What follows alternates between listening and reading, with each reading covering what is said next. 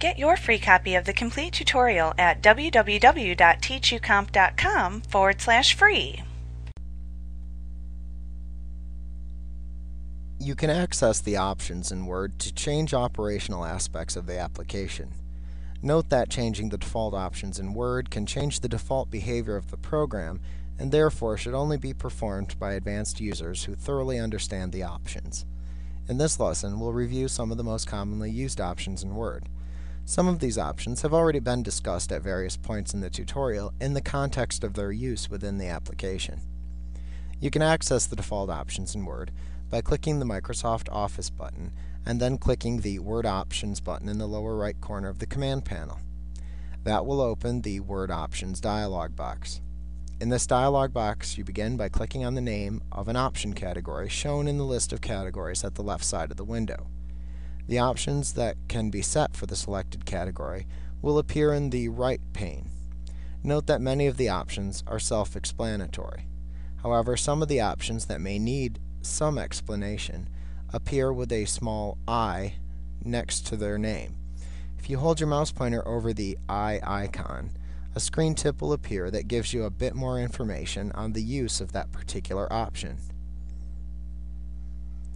If you click the popular category, you will see some of the most frequently changed options in Word displayed at the right side of this window. You can check or uncheck the checkboxes shown to enable or disable the features displayed. Also, you can customize your copy of Word by entering your username and initials into the username and initials text boxes provided. If you click the Display category, you will see options that allow you to change how Word displays the contents of your documents.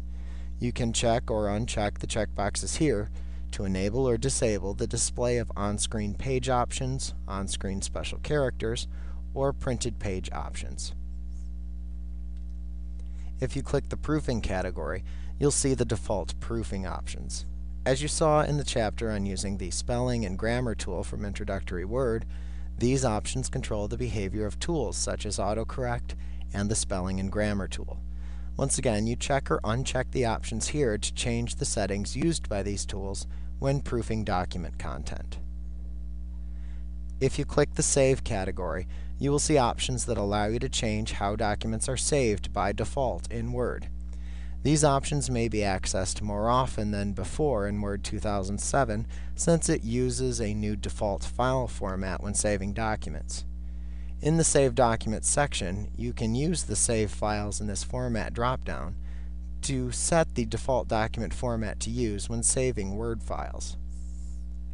You can also set the default behavior of the Auto Recover feature, choosing how often this information is saved and where the information is saved. Also, when saving your documents, you can set a new default folder to which you can save the documents by clicking the Browse button at the right end of the Default File Location text box. This will open the Modify Location dialog box where you can browse to the new default folder into which you want to save your documents. Once you've selected the folder, just click the OK button to set the new default and return to the Word Options dialog box. If you select the Advanced category, you'll see many of the advanced options for all categories. Each set of advanced options is grouped together by subcategory at the right side of this panel. You can check or uncheck the checkboxes to enable or disable the features shown in each section. Now, once you've set all of your Word options that you would like, just click the OK button to set the new default options for Word. Like what you see? Pick up your free copy of the complete tutorial at www.teachucomp.com/free.